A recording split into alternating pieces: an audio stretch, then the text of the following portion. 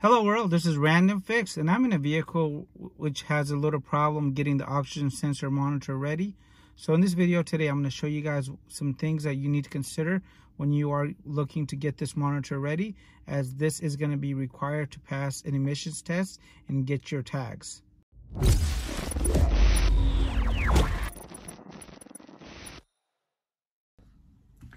And before we jump into the video and start talking about technical information about oxygen sensors and drive monitors, and this information can get a little confusing and overwhelming. One thing that should not be overwhelming or confusing is your online security and your anonymity. And I'm going to tell you guys about the video sponsor today, which is going to be DataSeal.io. This is a company that I personally use, and I've done a couple of reviews for them. So I no longer have to worry about my online security if my passwords and personal information is getting out there, because they handle everything for me. It's on auto drive, and I no longer have to have this in the back of my mind if my personal information is out there, basically waiting to be stolen. So if you guys want to go ahead and check out DataSeal.io, I'll have a link in the video description box down below, and also at the end of this video, if you guys are concerned about your online security like I am.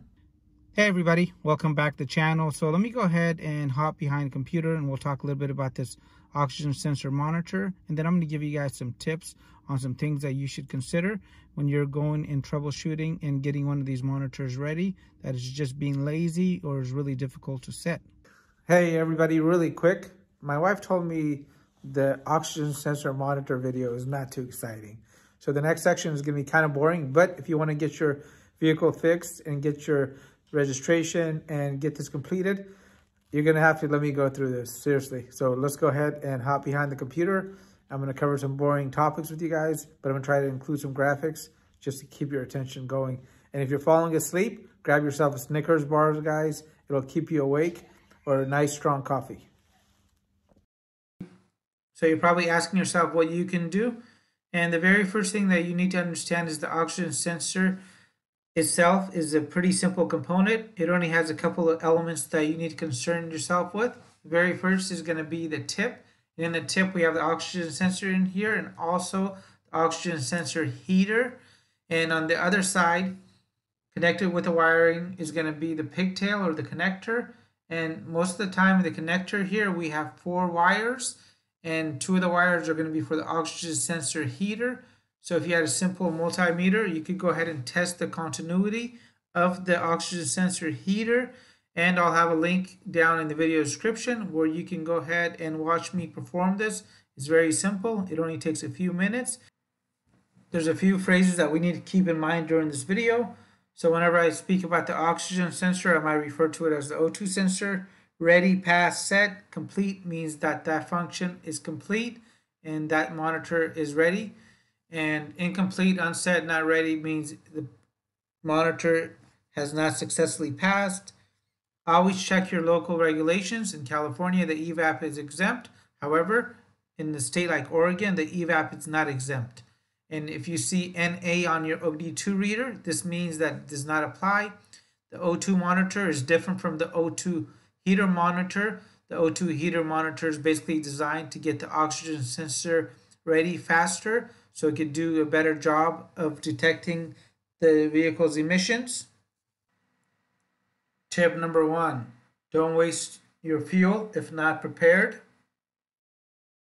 Vehicle preparation is key to getting the oxygen sensor ready. So your vehicle must have a strong battery and a good alternator. If you have a check engine light on for some reason, get it dealt with. If there's a pending code, you want to know about it before you go on a drive cycle, because it will prevent the drive cycle from completing.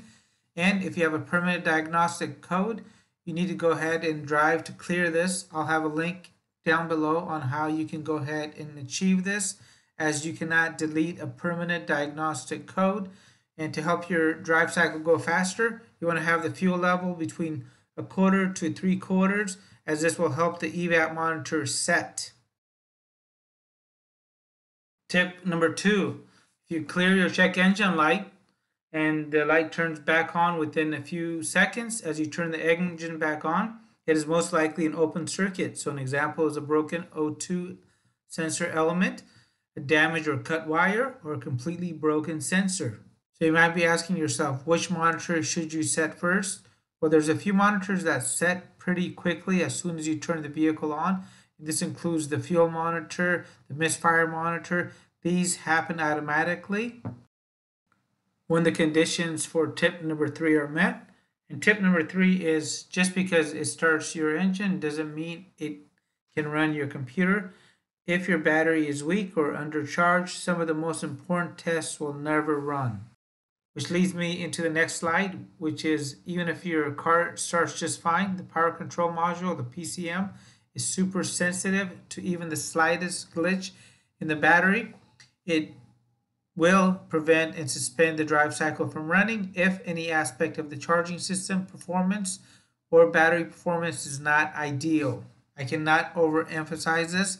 So if you guys are seeing a commonality in the video, it's this, that these newer vehicles are so computer dependent, and if there's anything that's going to go ahead and keep that computer from running all of its tests, is going to be basically a power source. So the battery and also the alternator are super important. A lot of the newer vehicles have a separate battery just for the computer that's completely isolated from the starting battery. Tip number 4, if over 4 or it needed a jump, test it and read the clues, and we're going to talk about that now. If the oxygen sensor heater monitor is not ready, check to see how many other monitors are also not ready. If the oxygen sensor and catalyst monitor are also not ready, the issue is most likely your battery, guys. There we go, the battery comes up again.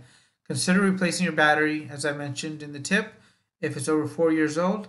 After you test it, if you don't have a tester, you can go down to O'Reilly's and have this tested for free. If you guys want to do it at home, I'll have a link to an awesome load tester in the video link down below. Tip number 5, it could be old because it's last. In case only the oxygen sensor heater monitor is not ready, however, the other monitors like the oxygen sensor monitor, the catalyst monitor, secondary air system monitor, the EGR monitor, EVAP monitor are all ready. Most of the time the heater monitor will eventually set and be ready.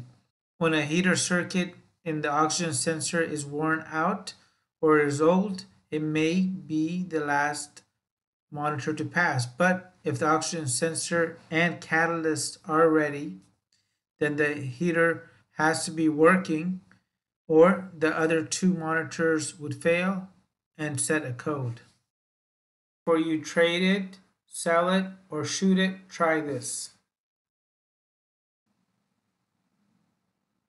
Pro tip, sometimes modules just have a glitch and cannot communicate or run the drive cycle. So you're probably asking yourself, what should you do in this case? Because this does happen. I've seen this happen a few times. If you can't figure it out, I would go ahead and clean the oxygen sensor contacts with electrical contact cleaner. I'll have a link down below. I'll verify you got an original oxygen sensor. I would go ahead and clear the drive history data. Then go ahead and disconnect the battery. You could just go ahead and disconnect the negative post for 1 hour, leave that off. After the hour is up, reconnect the negative post, take the vehicle for a drive cycle. I'll have a link down in the video description with a link for each particular make. So if you have a Toyota, it's there. If you have a Honda, it's there. If you have a GM, I'll have a drive cycle for you. Do the drive cycle 1 or 2 times.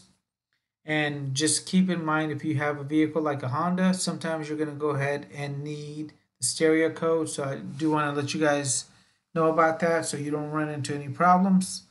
And if you guys are enjoying this video, make sure you guys give the video a thumbs up. If you're not and the video is not helpful, give it a thumbs down. I understand. Just let me know why so I can make you guys a better video in the future. So you might be telling yourself that you don't have much, but you need an answer. I'm going to go ahead and help you out with this as well and show you what I would do if I didn't have much as far as tools and understanding. I'm going to show you guys how to simplify this. And the way I'm going to do this is I'm going to show you an easy way to go ahead and load test your battery. In the following clip, I'm going to show you how to simulate this by using the ignition and leaving it on for 5 to 10 minutes. Depending on the size of your battery, I'm using a very small little 1.3 liter Honda to put a load on the battery for about 5 minutes. But if your vehicle's engine is 2 liters or bigger, I would go ahead and try this for 10 minutes. And you can also exert a small load on the battery by leaving the headlights on when the engine is off. So to confirm that I don't just have a ghost or surface charge, what I'm going to do is let the vehicle lights turn on, and I'm going to leave these on for about 5 minutes. You can do shorter if you need to, but 5 minutes is a really good test. And I'm going to go ahead and monitor the battery voltage afterwards and make sure that I'm not reading some crazy surface voltage. As most vehicles, when they first turn off, sometimes they're reading 12.8 and 12.9, which is not the real voltage of the battery. And a fully charged lead acid battery is going to be completely charged at about 12.6. And if it's below 12.0, it may be under 50% state of charge. So you want to go ahead and pay attention to that. And once your 5 minutes is up, I'm going to show you guys what you need to do. All right, so my 5 minutes is up. I've let the headlights run. And now I'm going to grab a digital voltmeter like this. And these are fairly inexpensive. I'll have a link to something like this in the video description box down below. I'm going to put the positive to the positive, the negative to the negative, and we can see that we have a battery reading 12.33. And this is really important because originally, if you want to go test this battery, this might be reading 12.6, 7, or 8, and that is not the true voltage. As if this voltage is below 12 volts, what might end up happening is that your oxygen sensor monitor is not going to set. So a lot of these newer vehicles are so heavily dependent on the computers. When you have a weak battery like this, you can start having transmission issues. You can have your oxygen sensor monitor not get ready. It will basically be a big nightmare. So you get yourself a load tester, or go ahead and let the headlights run for about 5 minutes and then test it with a digital voltmeter like this. And if you are holding, I think, above 12.2, you should be okay. If you're seeing your voltage in the 11.8, 11.5 range, I would definitely go ahead and consider replacing the battery, maybe putting it on a battery tender or battery charger if needed. And a few last things. If you head on over to youtube.com/randomfix, or at the end of this video, I'll leave you guys a link to this playlist. This playlist includes all the videos that you're looking for that relate to your drive monitors, and it covers this in depth, and I show you how to go ahead and complete these drive cycles for your vehicle. So I have Subaru right here, Volkswagen, and I'll also have this video for you guys where I show you how to do this quickly in 6.4 miles. And I'll have a link to this battery load tester right here. This is amazing, and it will go ahead and test the battery for you as well as check your charging system. And unless you want to run to the parts store every single second, this OBD2 reader is amazing and I highly suggest it. And the nice thing with this one is it'll stop beeping once the monitors are set, and that green little arrow makes it really nice and convenient to visually see if all your monitors are set. Here's going to be the contact cleaner for your oxygen sensor that I recommend, and make sure you're always using OEM oxygen sensors. Hey everybody, thank you so much for having the patience for this oxygen sensor monitor video. Was it a very boring video for Daddy to make? Yes. It was super boring, but I hope it helped you guys out. If you have any comments or questions, please leave them down below. I try to get back to all you guys and check all the links down below. Do you want to add anything? Nothing. Nothing? Yeah, the only thing, it was just boring. And they didn't eat any Snickers because I love Snickers. I don't eat any Snickers, but I was recommending that to the audience.